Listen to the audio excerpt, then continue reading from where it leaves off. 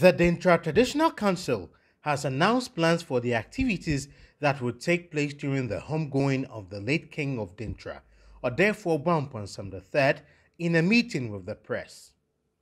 The event, which was held during the week at the Palace of the Denkyira Traditional Council, known as Amponsem III, saw all chiefs from the Denkyira traditional area, including the Queen Mother of Denkyira, Nana Ama Ayenso-Asara III.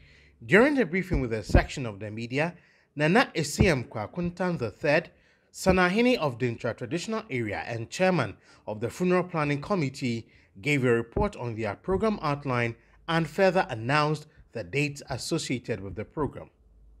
Today, we are here to announce that we have done the necessary consultations, and it has been agreed that the period from February 21st, Sunday, that is Akwesidae, all the way through to 17th April 2021 be used for the funeral process. And therefore, on the 4th February, there will be a ban on noise making in the whole Denkyira. There will also be a ban on funeral celebrations in the whole Denkyira up to the end of the period. And then subsequently, on the 4th of April, there will be a pre-interment activities. A lot of cultural activities will start at Jokwa and Dunkwa to preface the major homegoing and the journey, the eternal journey of Nana. So between the 4th and 10th, we'll have a lot of these cultural displays. Then, on the 10th, Nana will be brought to Dunkwa at Amponsem III.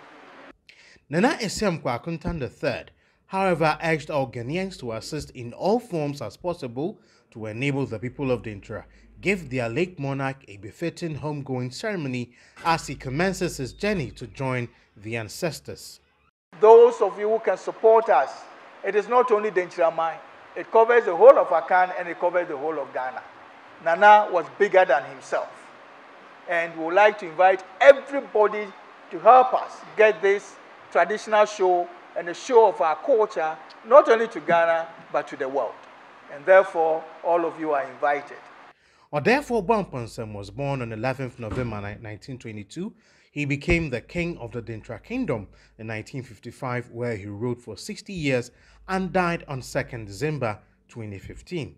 Before his death, he served first as the president of the Central Regional House of Chiefs for 3 terms and later rose to become the vice president and subsequently the president of the National House of Chiefs, and was also instrumental in the drafting of the 1969, 1979 and 1992 Constitution of Ghana.